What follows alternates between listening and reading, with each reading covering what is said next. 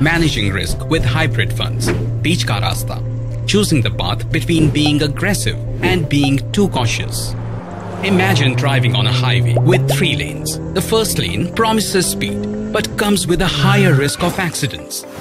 The third lane, on the other hand, offers safety but at the expense of slower progress. So, which lane would you choose?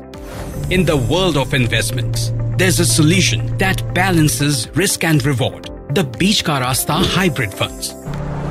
Just like we choose middle lane on a highway, hybrid funds give you steady pace by diversification and mitigating potential downsides.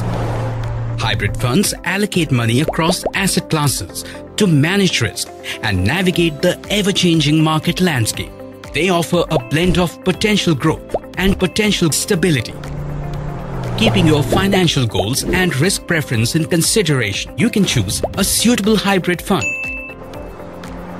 If your focus is on relatively stable returns with modest growth opportunities, you may opt for a fixed income-oriented hybrid fund.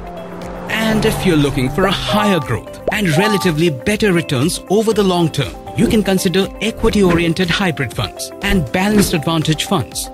Another category within hybrid funds is known as multi-asset allocation funds. These funds invest in a diversified mix of asset classes other than equity and fixed income. They may also invest in commodities to achieve broad-based risk diversification.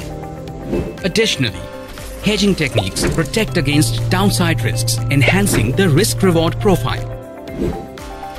Equity savings funds combine investments in equities, debt, and arbitrage opportunities to provide a balanced approach to risk and return. These strategies strike a balance between being too aggressive and being too cautious, just like navigating the middle lane on a highway. Manage risk and seek growth potential by exploring hybrid funds. Start your journey today. Consult a financial advisor to learn more about the benefits of hybrid funds.